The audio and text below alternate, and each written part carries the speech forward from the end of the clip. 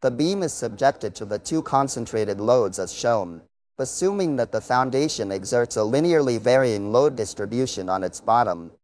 Determine the load intensities W1 and W2 for equilibrium, and in terms of parameters P equals 50 kN and length of beam equal to 6 meters.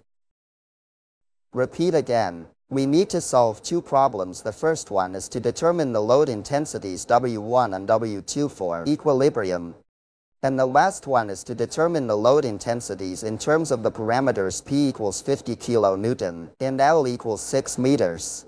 Let's solve the first problem. Look at the figure of the problem. We see that the beam subject to the two concentration loads, P and 2P. At the bottom, there is a linearly varying distribution load. The linearly varying distribution load is about shape of rectangular and triangular. So, here is where we start to solve our problem. In order to determine the load intensities W1 and W2, first, we should convert the linearly varying distribution load to point loads. At rectangular shape load, we got W1 multiplied by length of the beam. At triangular shape load, we got W2 minus W1 multiplied by length of the beam over 2.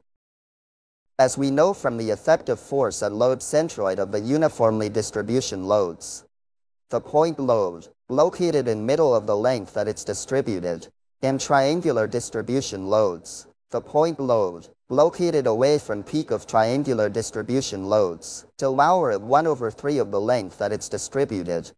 So, here we got the location of the point loads. After that, let's apply directly by writing the moment equation of equilibrium by summing moments of point A.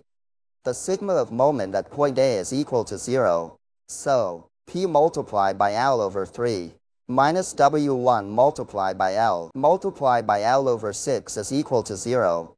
Hence, W1 is equal to 2P over L.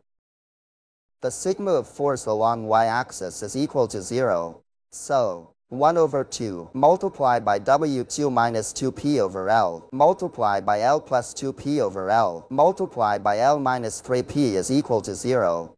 Hence, W2 is equal to 4P over L.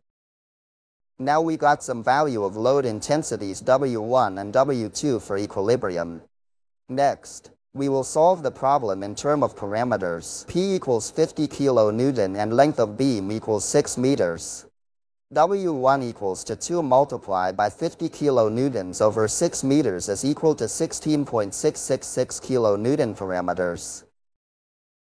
W2 equals to 4 multiplied by 50 kN over 6 meters is equal to 33.333 kN parameters. Here is the way that we compute the load intensities W1 and W2 for equilibrium. Do you think this video helped you or not? If it is helpful, share this video to your classmates. Don't waste your time. Study, because you still have a chance. Thanks.